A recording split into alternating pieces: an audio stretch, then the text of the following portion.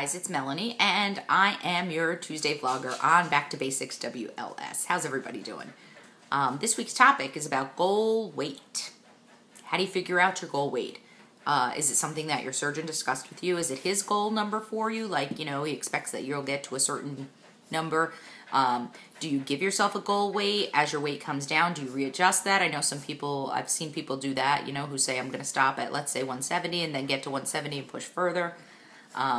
You know, and a discussion about how you come up with that number and how you know, do everything. I think, you know, certainly for me, okay, so I'm still hovering in the 190s, right?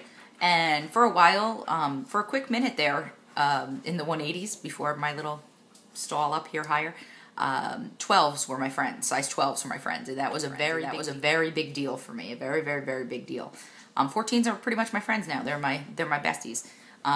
So if you were to ask me, so am I happy to be in a 14? You know, all about perspective, right? Because when I started this journey, you know, I dreamed about being in a 14. Now, I consider myself stalled here because I would like to be smaller than a size 14. And I'm working on that, you know, a little bit at a time.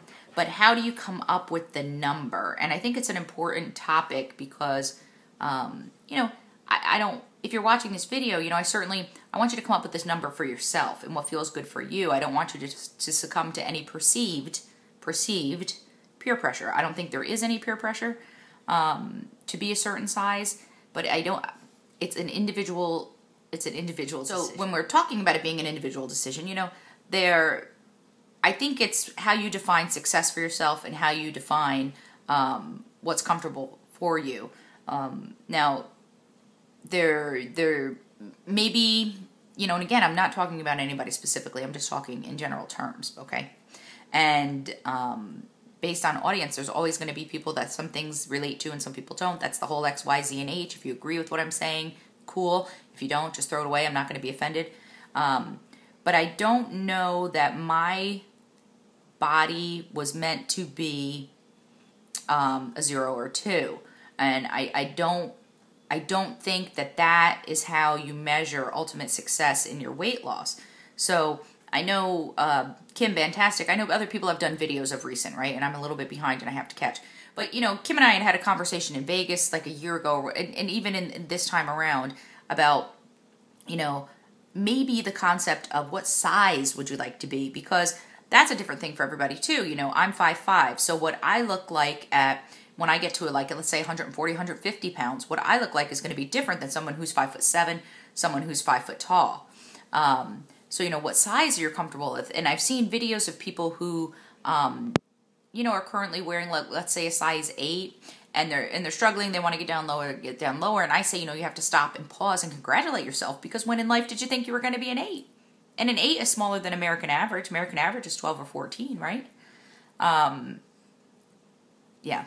So I think there's some credence in saying, you know, me personally, you know, I had originally set my goal weight at 140, and I don't know what my body will fit in at 140. I'm going to guess maybe a 6.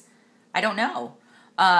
You know, will I have muscles that will determine that maybe I'd be a bigger size than someone the same height as me, might have a different body makeup, and they might be a 4, they might be an 8. In my mind today, I would think that I would be happy if 8s were loose on me. And who knows, maybe when I get there, I might want to be littler than that. But right now, I'd be comfortable if 8s were loose on me. And so that's what I'm pushing for. We'll see, again, what happens when I get there. Now, did my surgeon have a goal for me? Listen, you know, I have 3 cc's and a 10 cc band. If my surgeon had his way in that band. But he didn't necessarily give me a goal. He just said that there were a few people that had gone through this process and only had one fill and made it totally to their goal. So it wasn't really a strict conversation along those lines, you know. And I think that's different for everybody and different people. But that's what I say. You know what? You know yourself. You love yourself, I hope. And there's this thing about focusing on weight and focusing on goal and focusing on size and thinking you're only a success if you get down to a 0 or a 2. And that's not good. Don't set yourself up that way. You know, it's this Tony Robbins quote that I was reading yesterday that says,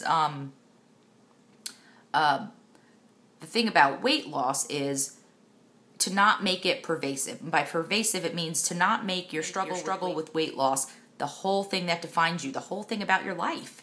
Okay? I'm not doing well on weight, so therefore I suck at life and I'm a bad person and da-da-da. And it infiltrates through every single thing that you do. He said a successful person along a weight loss journey will say something like, you know what, I have an issue with my ability to lose weight as I would like, and that's it. Because it doesn't define your entire being. Yeah. So, anyway, congratulations to everyone on every little bit of weight loss, on every little bit of getting down, on every little bit of thinking where you were when you started this journey and now being littler. And that's what it's about. It's about being healthy, and healthy is healthy for... But, okay. Thanks, guys. I'm interested, very interested on this topic. So, I hope you have a great week, and I'm going to throw in a little clip here. Okay? Bye-bye. Now I'm taping. Say hi, Eddie. Hi, Eddie. Doing a little car video to show you all that Ed really does exist. I'm alive.